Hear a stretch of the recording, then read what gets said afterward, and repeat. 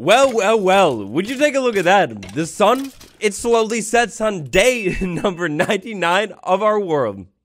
Lads, laddies, everybody, it's me, Minecraft's most handsome, and welcome to 100 days in Minecraft Hardcore Superflat Survival. In today's video, we're gonna take a look, reminisce the story of how our world went from this flat world with literally nothing to this gigantic empire with the most beautiful builds in the world. I'm gonna do this video a little bit different than your typical 100 days video, so let me know what you think about that down below. Leave a like for more of this series, subscribe if you're new. My name is Waddles, and let's go.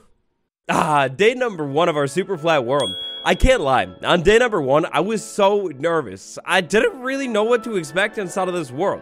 I don't think I said it in the episode, but I was like skeptical, very skeptical as to how far we could actually take things inside of this world. Anyways, on day number 1, I accomplished like essentially nothing. All I did is I went over to a village. It was like right by world spawn and like tormented it, looted it, ravaged it, and tried to find everything of value that I can and extract it from this village. Now this super flat world that we've been playing our series in, it's your average super flat world, except it's exceedingly not. Definitely not at all. We should rewind a little bit. Before day number 1, I did some tricky version hopping to make sure this world would have more structures than it usually would. Inside of our super flat world, we've definitely got mine shafts, definitely got ruin portals, definitely have villages, and I think we have the stronghold too. I did mess up the world generation a little bit though, so we'll have to find that out later. Back to day number 1, or should I say day numbers 2 through 5.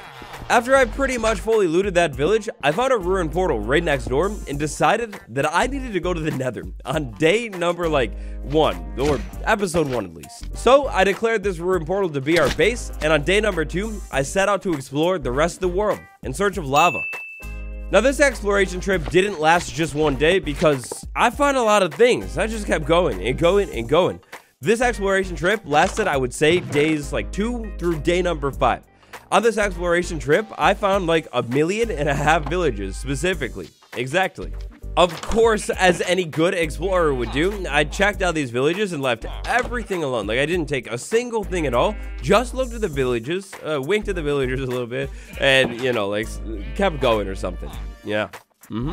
Inside of this village, I came up with the really smart idea to take an iron golem out to of course get a little bit of iron. And as you might remember, or as you can maybe see here, it clearly went exactly as planned. This was probably the closest I was ever to losing this entire world, and it was the first episode. In shame, after that moment, I left that village, never to return again, kind of, in a way, and went over to a different village. Then, at that other village, I pulled it off right this time. I got a little bit of iron, then I went over to a ruin portal, found a little bit of lava, and said, wow, that's great. Let me use the iron that I just got from this iron golem on a brand new bucket, grab the lava, and take it back home. Then I'll come back because I thought there was more lava. I dropped the lava off at home, got back over to the portal, and then realized there was no more lava. It was literally flowing lava that I didn't stick around and see. My dreams were crushed. We weren't going to make it to the nether on episode 1, but we'll make that a goal. It's something we'll take on later on. To wrap up the very first episode of this series, I went over to an outpost that I actually found in this episode as well, kind of crazy, and rescued my best friend, sweet Maggie, my ally. And that wraps up everything that we did in episode number 1. It was kind of a big one. That moves us along to episode number 2, and maybe the most productive, or like the second most productive episode of this entire series. In this episode, I worked on an iron farm, and speaking of episodes, yeah, it's a little bit different. If you're new here, this is all brand new information. But if you know, you know. If you're not new here, you may remember this journey in even more vivid, lush detail. And yeah, that's because I've got a whole series for this thing. After you finish watching the recap, or heck, I don't know, like maybe even right now, go ahead and check out the playlist that I'm linking on screen right here. It's the entire series, episode by episode, in even more detail. There might even be more episodes after this, but I guess it depends on you. I mean, you're the boss after all. Anyways, in episode number 2, I worked on an iron farm. In theory, because I designed this entire iron farm, this should be pretty simple, but To be honest, it was actually a nightmare. You get in the villagers, not a problem. I source them from the villages that are around me. I'm living in the middle of 2 villages, and not a problem. Take one from over there, boom, we're pretty much good. The real problem here was the zombie. I didn't own any name tags, you see, and that meant I was going to need to find a zombie that could pick up an item, and that was annoying. That was really, really annoying. Because I couldn't find a zombie that would pick up an item, this took me from day number 5 all the way up to about day number 15 in this world. And that's kind of embarrassing. But nonetheless, eventually I was able to prevail. I found a zombie that would pick up a tool, put that zombie in the middle of the iron farm, and finish that beauty up. I ended up building the world's most beautiful and also most productive iron farm ever. I mean, look at this thing. It's great. After wrapping up day number 15, I decided it was time to hunker down and focus in, put our feet down to the ground and get digging and digging and digging. And by digging, I actually mean like tilling the ground, but it's kind of like digging, right? Like, if you think about it, you're digging off the first layer of the ground. So, yeah, I got to digging and digging and digging. I decided I would try and build the world's biggest wheat farm, and then I downscaled my ambitious goal to a still very ambitious 4-chunk total wheat farm. In the beginning of the game, with like only wood and stone tools, maybe a little bit of iron now, it was a big process. While working on this farm, I remembered that the slime that spawn constantly all over this world are going to trample the farm, and it's really annoying. So I had to expand that simple wheat farm into a whole wheat farm with a big moat around it. And this moat, oh boy, this was annoying. It had to go all the way down to bedrock, which was... I mean, it's a super flat world. It wasn't that bad. It was like 3 blocks and maybe like 4 blocks wide or something. Yeah, you know, no big deal. This wheat farming process was big. This took a long time to set up, like way more time than it really realistically should have.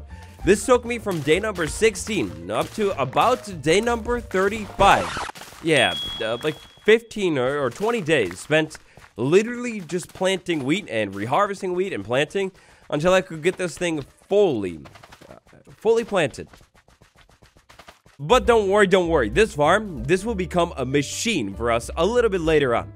Also, inside of this episode, we met our best and dearest friend ever, my literal best friend, Lily. And Lily has been with us ever since this fateful day. I had to fish a little bit for the fish, but that was no big deal because, of course, I remember all of the fishing mechanics and rules and great ways to get treasures. Yeah. After getting Lily, I decided Lily would be the subject of my scientific experiment, where I basically let Lily bring me prizes for free at nighttime, and then I put those prizes in a box to try and see what I can get. I can never remember what the cats could bring you. After working on the wheat farm for a long time, I decided I needed a break. So I took an adventure, a trip down memory lane, back to that first outpost. When I found that first outpost, all I did was rescue the LA.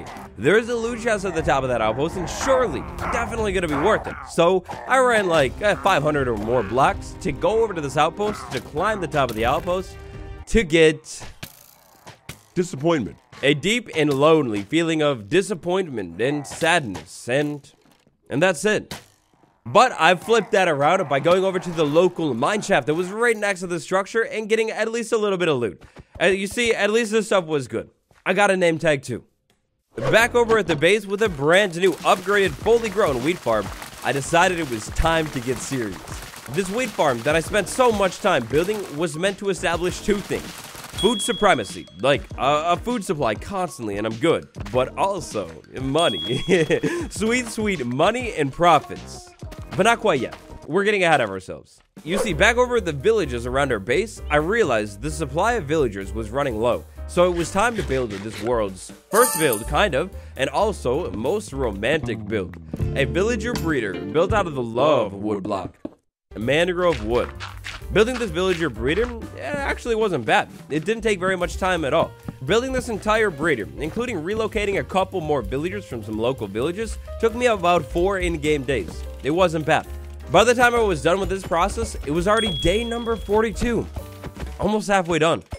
Also, while working on this breeder, I got to use my very first touch of spruce wood in this world, which was beautiful.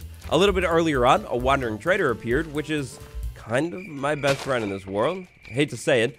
And I bought a spruce sapling. I also made a very sad discovery about moss. And check out the episode for more if you want to know about that. With more villagers than I could ever dream of, now it was time for profit. Sweet, sweet profit. The romantic build, it looks right at our money-making machine. Next step was to build a trading hall, a small but simple thing for farmer villagers. You see, I have so much wheat, like way more than I could ever need. I wanted to put a couple farmer villagers inside of this thing and sell them all of my profits. But I also wanted to have something to use my money on. So I cooked up another farm that we could build in this episode and attach it to the trading hall. This build had to look good though, so I spent a lot of time working on the build and making sure it looked good. Mangrove wood on the roof, yeah, this is like the first build I've ever done that with, and it's so good for a roof. Like, it looks so perfect. I think I'm in love with mangrove wood. As you would expect, of course, I fully finished the build, front, back, and top side, bottom side, you know, every single side fully finished, don't worry about it. And then I got some villagers inside of it. I got 4 specific farmer villagers. 1 trade took wheat from me, and 1 trade, well, I think the other trade took each of the crops, like carrots, potatoes, and beets. I added 2 more villagers to this trading hall with the intent of coal farming. You see, I can sell all of my precious wheat and get a lot of money. Then I can take that money, like literally right next door, to these fishermen villagers and to buy from them like 1,000,000 buckets of fish. Whoops, leveled them up a little bit. But eventually I could buy campfires from them. I get the campfires, I break the campfire, and I get charcoal. Renewable fuel. Finally. After working on this trading hall, there was an all-in-one wheat selling, emerald collecting, coal getting machine. I was inspired. I love the farm vibe, you know? So next up, I decided I needed 5 more farms inside of this world to move things along. The first farm that I declare essential to every single Superflat experience is a simple bone meal machine. You take all of the extra seeds from this wheat farm that at this point were starting to pile up and throw them inside of a composter. Compost it into bone meal, and you can actually decorate this boring flat area. Or you could use that bone meal for farm number 2, the beautiful pumpkin machine. This pumpkin farm, it's literally just a couple pumpkins planted in the ground, like pretty lame, but I did use a bone meal to speed it up a little bit, and I did decide that I would continue to expand this thing in almost every episode after this point. Flashback, rewind to the beginning of this video or the beginning of this series. When we spawned in this world, I did take note by world spawn of all of the passive mobs over there. These mobs would be very crucial to our experience, including cows. Oh, sweet cows. It's been so long since I made a crusher, and I'm happy. I'm so happy. I know I'm a monster and a bad person and all this stuff for that, but like, I built a cow crusher, and I put the cows inside of it and started breeding them up. Wouldn't get food today, but soon. Soon, I'll have enough cows for one of the best foods in the game, and soon, I'll have enough beds for netherite in the game. So, yeah, maybe I'm getting ahead of myself with this. Basically, I decided to build a sheep pen as well, because sheep were over at the world spawn, and there's no chance I want to actually lose these things. To wrap up our farming extravaganza of an episode, on day number 68, I finished by building a couple iron golem traps around our world. You see, I was sick of, mortified, disgusted, repulsed, whatever word you want to say. I hate the slimes. They're disgusting. They constantly spawn everywhere, so I built a couple simple iron golem traps with some magma and some iron golems up in the air. The slimes get distracted by them, and then taken out by the magma block. It's kind of perfect. This moves us all the way up to episode number 7 now. We began on the nicest day possible of this world. In episode number 7, I worked on a couple more machines and our first actual build of the world, like a build that I use. But to enable all of this to happen, to make all this possible, one insanely OP Wandering Trader visit that happened in the farm episode at some point. The Wandering Trader came to me and sold me all of these things, or like basically all of these things, and it's literally insane. The dripstone is so OP. I used this dripstone to build a lava farm and what I thought was going to be a pointed dripstone farm as well, you know, so I could get even more pointed dripstone and maybe make a giant lava machine. Then I realized the pointed dripstone needs to be placed on dripstone to actually grow, and it wouldn't grow. I thought I was out of luck until I realized I could get a couple stone cutter villagers, stone masons, whatever, and actually be able to buy dripstone blocks from them. So I did that. I had decent luck, and my second mason villager was actually able to sell me the dripstone block. I bought some of those and then fixed the farm up. Now I can grow pointed dripstone and get lava too. And oh boy, speaking of lava, I got a great use for that. But before I just put that lava to use, what I did go ahead and do is finally clean up the storage situation. You see, up until this point, storage was all over the ground in the world, under the open sky, and it was beautiful, moonlit even, but it was also like, it was really poor. So I decided to build a build that was inspired by Stardew Valley, my recent love. I'm like obsessed with Stardew Valley right now. My farm is going great, got all of those iridium tools and everything like that. You know, kind of unlike this world, but anyways, I built this simple storage barn that I ended up being pretty happy with. I was inspired by the trading hall and all of the blocks that I really didn't have. I think I made it work out pretty nice though. I think it looks good. With all of that lava in hand, on day number 85, I decided it was finally time to take on that goal that we set on day number 2, or maybe even day number 1 of our survival world here. Go to the nether. Essentially, I speed ran a nether portal. It was pretty crazy. Only took me 85 days or so, but anyways, I speed ran a nether portal, got inside of the nether, and instantly got bombed. Good thing I brought that flint and steel. After that shaky beginning though, it actually wasn't bad. I was able to explore the nearby nether and actually locate not only the nether waste biome that we spawned in, but the Crimson Forest, the Warp Forest, the Basalt Deltas biome. I found every single biome except the Soul Sand Valley. Now when I set out into the nether in this first episode, I was desperately looking for another fortress, and unfortunately I wasn't able to find that. But yeah, like I said, 4 other biomes, 4 out of 5, I mean, that's not bad. The nether trip was insanely stressful because, I mean, I felt like I was underprepared for it, no diamond or anything like that, but overall, I mean, it did go pretty well. Rewind things just a little bit though, to those few moments before I went into the nether, because right before I did that, I actually made some big upgrades to our block generator. The cobblestone generator, it became a cobblestone titan, all with the help of one cleverly placed mangrove root block. I also, unfortunately, noticed something sad that I would inform the population of in the next episode. One of my dearest friends, Sweet Maggie is missing. Starting episode number 9, the most recent episode of the series, up until this one, it was a race against the clock. You see, it was now day number 90. I had 9 days left to build the final farm that I knew I needed to build inside of this world to get it set and ready to go for the future. A mob farm.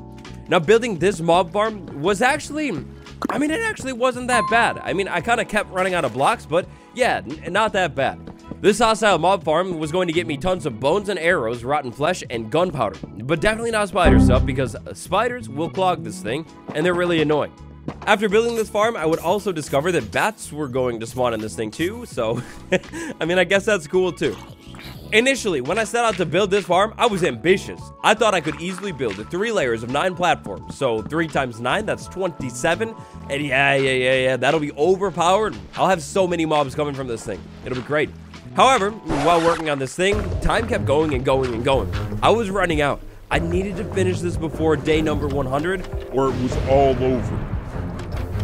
I think if I maybe somehow like had the extra blocks beforehand, I totally wouldn't have been able to do that. But I did realize that there are no caves in this world, so all of the mob spawns are concentrated here. Even with just 18 platforms, instead of the originally planned 27, I'm pretty sure this farm would be good. So I went ahead and did that instead, finished up this build, and I literally finished this in the nick of time. I literally finished this as of this moment right here. And here we are. That brings us to day number 99, the very ending of it actually. As the sun slowly sets on our world, I would like to say thank you all for watching this series. I hope you have enjoyed it so far. I'm not sure what the future holds. Will I continue it? Will I not? What do you want to see? Would you like to see this world make some more big moves all the way up to day number 200? After all, I'm pretty sure we've got a stronghold in this world, and we've got the perfect setup to get full diamond tools and armor real soon here. Anyways, that's everything that I did inside of my hardcore Superflat world from day 1 all the way up to day number 100. I hope you enjoyed this video. If you made it to the end of this video, you are literally my best friend, and I appreciate you. I ask you one more final favor. If you haven't yet, leave a like. It really helps the videos out huge time with YouTube. And if you're new here, hi, welcome, subscribe. On the end card, or like right now, I'll go ahead and pop up the playlist to this series. If you liked the sounds of this 100 days recap, go ahead and go back and check out the entire series up until this point. I promise you, you will enjoy it. Anyways, thanks again, friends. It's been me, Waddles. I will see you all tomorrow. Superflat Survival forever. Goodbye.